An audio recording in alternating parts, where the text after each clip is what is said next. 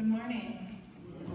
The reading for today comes from Exodus chapter 12, verses 1 through 13, and chapter 13, verses 1 through 8. The Lord said to Moses and Aaron in the land of Egypt, "This month shall mark for you the beginning of months. It shall be the first month of the year for you. Tell the whole congregation of Israel that on the 10th of this month they are to take a lamb for each family, a lamb for each household. If a household is too small for a whole lamb, it shall join its closest neighbor in obtaining one. The lamb shall be divided in proportion to the number of people who eat it. Your lamb shall be without blemish, a year-old male. You may take it from the sheep or from the goats.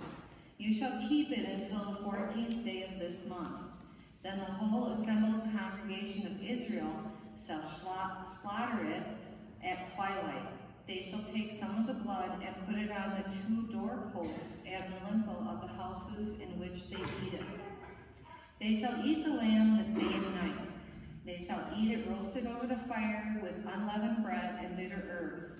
Do not eat any of it raw or boiled in water, but roasted over the fire, with its head, legs, and inner organs. You shall let none of it remain until the morning. Anything that remains until the morning you shall burn. This is how you shall eat it: your loins girded, your sandals on your feet, and your staff in your hand, and you shall eat it hurriedly. It is the Passover of the Lord, for I will pass through the land of Egypt that night, and I will strike down every firstborn in the land of Egypt, both human beings and animals. On all the gods of Egypt I will execute judgments. I am the Lord. The blood shall be a sign for you on the houses where you live. Where I see blood, I will pass over you, and no plague shall destroy you when I strike the land of Egypt." The Lord said to Moses, "Consecrate to me all the firstborn. Whatever is first to open the womb among Israelites, of human beings and animals, is mine." Moses said to the people, "Remember this day on which you came out of Egypt, out of the house of slavery, because the Lord brought you out from there by strength of hand. No leavened bread shall be eaten. Today, in the month of Abib, you are going out. When the Lord brings you to the land of the Canaanites, the Hittites, the Amorites, the Hivites, and the Jebusites, which he swore to your ancestors to give you, the land flowing with milk and honey, you shall keep this observance in this month. For 7 days you shall eat unleavened bread. And on the 7th day there shall be a festival to the Lord. Unleavened bread shall be eaten for 7 days. No leavened bread shall be seen in your possession, or no leaven shall be seen among you in all your territory. You shall tell your child on that day, 'It is because of what the Lord did for me when I came out of Egypt.'" Word of God, word of life. Thanks be to God.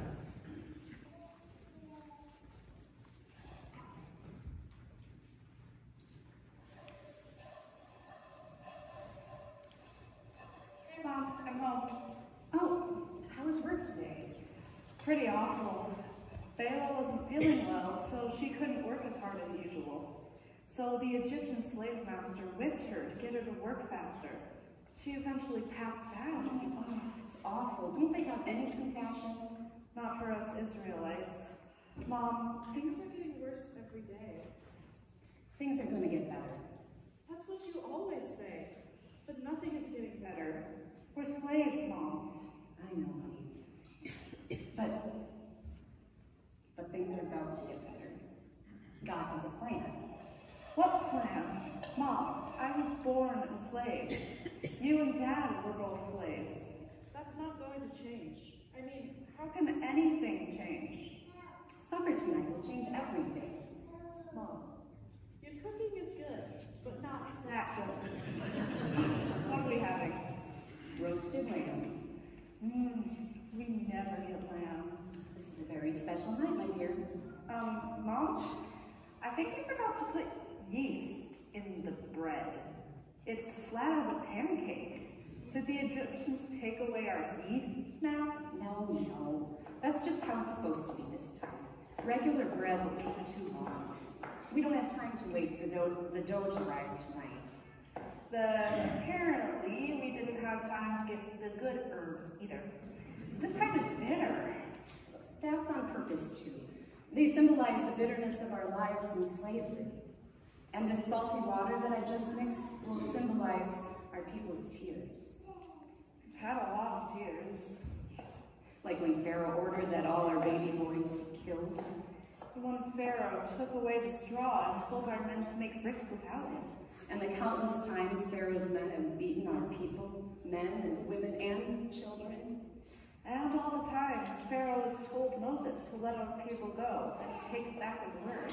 But all of that is over, my love. We're going to be free. Yeah, right. Pharaoh will never let us go. But he will. God has promised us. Tonight's dinner is our last dinner as slaves. And God has set our menu. So that's why we're eating flimsy bread, because God told us to? Exactly. We have to be ready to go at a moment's notice. No time to let the bread rise. And your father's outside roasting the lamb right now. We've got a long journey ahead of us, which is why we need to eat our fill tonight. You're serious, aren't you? Yes. And I think the lamb is almost ready. In fact, I need you to take this branch out to your father in a minute. He's going to need it for the blood. Blood? Yeah, Dad's going to use this branch to brush some of the lamb's blood over the front door. Why in the world would we do that? It's something that God told us to do. All of our people are eating God's meal tonight, and all of us will be painting blood over our doors to protect us. From what? From the last plague. You know how God has brought 9 plagues upon the people of Egypt, trying to convince Pharaoh to let our people go? Yeah. Well, this final plague will convince Pharaoh because this plague will kill the firstborn of every house in Egypt. Glad I'm not the firstborn. No, that's not what I'm saying. God has protected us from the plagues before this one, right? And the blood over our doors tonight will protect us from this plague, even our firstborns. Because that blood will show the Israelites live in these homes, and the plague will pass over our houses. Pass over?